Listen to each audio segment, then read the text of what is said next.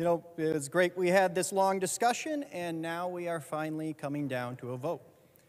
But everybody should know there's a very good reason marijuana is illegal. Last year, it killed 480,000 people. Never mind, that's tobacco. Sorry. All right. 140,000. Marijuana killed 140,000 people last year. Alcohol, sorry. Got my numbers mixed up here. 500, it's gotta be 500. This is a dangerous illegal substance. We must ban it. We cannot let it be legal. 500 people died. Oh, that's Tylenol. We are talking about a substance with no lethality. The time for marijuana prohibition is over, and it's been over for quite some time. The war on drugs was an abject failure that put tons of people in prison based on faulty reasoning and faulty science. And it hurt communities who definitely didn't deserve it. We fixed a lot of those problems over the years. We've moved in the right direction. It's essentially decriminalized in this state, but it's still not legal. 53% of Minnesotans agree that we should end marijuana prohibition.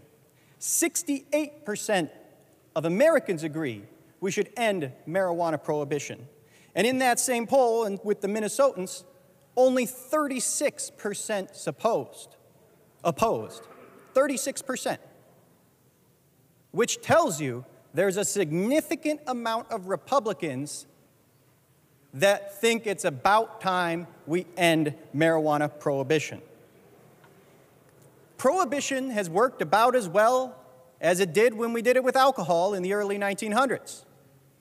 When you prohibit something, you make it criminal, and that only benefits the criminals. It doesn't help anyone. It enriches them through violence. They don't call the Consumer Reports Bureau to report they got some bad weed. They go and shoot them. But if they could go in a safe environment where the product is safely tested so they don't have fentanyl, it's completely non-lethal. When you see any death where marijuana is involved, there's always something else. There's always something else, because you cannot die from THC alone.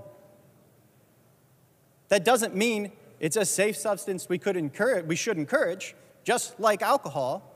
We shouldn't say, everybody go out and get hammered. This is great. Go smoke weed. That's not what we're saying. What we're saying, this shouldn't be illegal anymore. And only 36% of Minnesotans disagree. That's a sizable amount of Republicans who believe marijuana prohibition should be over. And a lot of people will say, well, marijuana's a gateway drug, because when we look at heroin addicts or anything, they always start with marijuana. If that's the logic for what a gateway drug is, alcohol is certainly a much more dangerous gateway drug.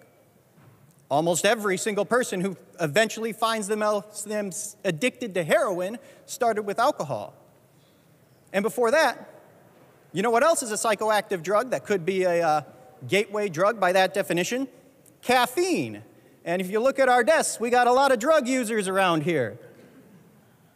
So it doesn't make any sense to call it a gateway drug. But you know what makes it a gateway drug? Do you know what makes it actually dangerous? Is prohibiting it. Because then when you have to go down the street alley and buy your little dime bag of weed, that puts you in a place where somebody might be selling heroin. They might be selling Adderall. They might be selling a litany of incredibly dangerous narcotics, some of which can be prescribed by a doctor. But if they can go into a store and get greeted by a nice man who's like, hey, man, how you doing today? We got some sativa here. Indica. That is where you want somebody to be doing this non-dangerous substance and acquiring it there rather than going in the alley. If we put it in a safe retail environment where it's tested and we ensure that it's just cannabis, it's not laced with fentanyl, it's safer. And it's not a gateway drug. Now, the next most common criticism is that we don't have a roadside test, and that is a valid criticism. There is no roadside test.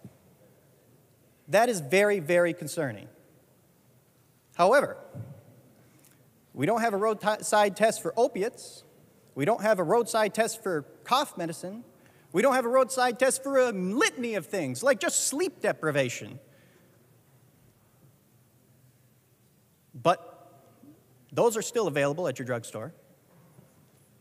So, that doesn't mean we just ignore that problem, because that is a real problem. And that's why this bill puts $10 million. I think we can juice that number a little more in conference, I hope. But it puts $10 million to drug recognition enforcement police officer training. Because if a police officer pulls somebody over, gets them out of the car, thinks they're intoxicated, they have bloodshot eyes, they're glassy, but they all say they have them do the breathalyzer and they're not drunk on alcohol, well, they'll still run a sobriety test. They can get somebody with the proper training to come down and test them whether they're going to be safe behind the wheel. We already do that for cough medicine and the like. We can do that for cannabis, and especially legal cannabis that's been tested and proven to be safe. And the majority of Minnesotans have already used cannabis, over 50% easily. It's available for the people who want it. So the next big concern is about the kids. Another very valid concern. We know that it has a negative effect on brain development, just like alcohol or tobacco. So we want to be very careful when legalizing this substance that then kids could get it. However, you look at states that have legalized, teen use is about the same. Why is teen use about the same within the margin of error of all the polling that's done? Because they can get it already. We're not stopping anybody from anything right now. We're just encouraging a kid to have a bad interaction with a police officer when they're caught with dope in their back seat. We don't see an increase in youth use. And if we did, yes, that would be a great concern to all of us, regardless of what side of this argument you on. But one thing that's interesting, we do see overall cannabis use increase. But it's not the kids. It's all of you people. It's the boomers who then feel comfortable to go, I did this when I was a teenager, I'll go ahead and try it today. And what's the difference between a 65-year-old going to get a joint instead of a glass of scotch? I would argue the joint is the safer choice. And last session, we legalized intoxicating THC already. Right now, if you want to go get high on THC, you can walk literally, 3 blocks from here to the BP on the corner, get yourself a little bag of hemp edibles, which have intoxicating THC in them already. You know what we haven't seen is a rash of people who are high all the time that can't drive and an increase in accidents. It's here now, and the hemp industry has demonstrated that they can do it safely. So what's the public policy benefit of doing this? There's only one public policy benefit, and that is the elimination of the black market, which still exists. That takes care of the crime we see associated with drugs, and it also makes it so it's not a gateway drug that leads people on the dark path of addiction. However, on the flip side, so I've kind of gone after people who are against this. There's some people who say marijuana is not addictive. It certainly is addictive. You can see that everywhere. Any serious person can see that. But compared to other addictions like alcohol, well, at least the marijuana addiction's not going to kill you, but it's still harmful. Now, this bill has a lot of work to do, which is why it's going to go to conference. But it's undeniably the right path.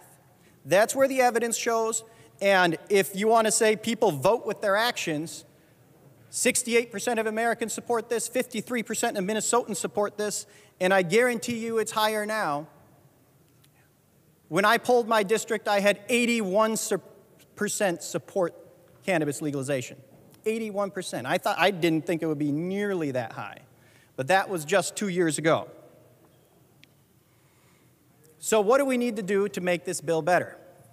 And I have to say Representative Stevenson has been incredibly helpful to work with. We've moved quite a ways. He's taken some amendments, like the DRE funding for the drug record enforcement officers that a lot of people over here would like to see. He's limited from 5 pounds, which is just a catastrophic amount, as we saw when it was presented in committee, down to 1.5 pounds. We've made some good strides on this bill. It's working its way. Now, I've already talked about, through the amendments, the biggest problems that I see. And that's the licensing system, the woke ideology in here, because Minnesotans want legal weed, but they don't necessarily want all the politically partisan bells and whistles you're tacking onto it. My hope is we can minimize those in conference committee.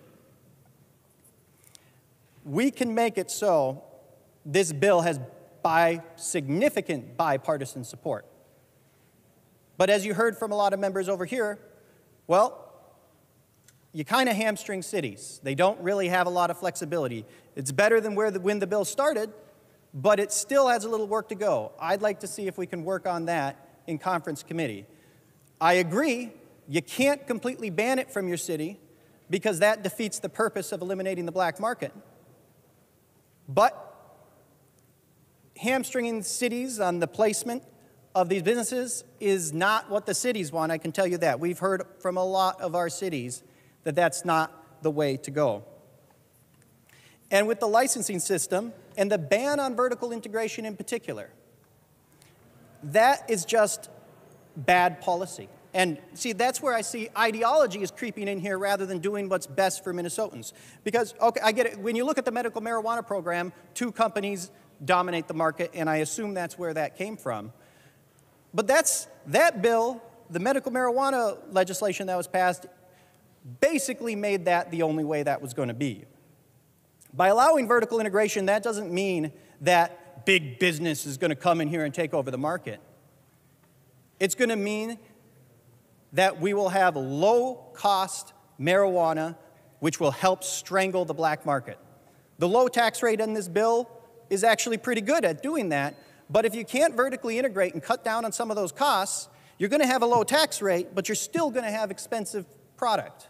And that's going to hurt the #1 public policy benefit of this bill, which is eliminating the black market. So we need to get rid of that prohibition on vertical integration. It's the right policy. The only argument against it is ideological. If this doesn't eliminate the black market, as we've seen in California, in particular, New York especially, the black market's alive and well despite legal cannabis because of the way the bill was written to be anti-business. So let's not do that in this bill. Let's allow businesses to operate and sell a competitive product that consumers want.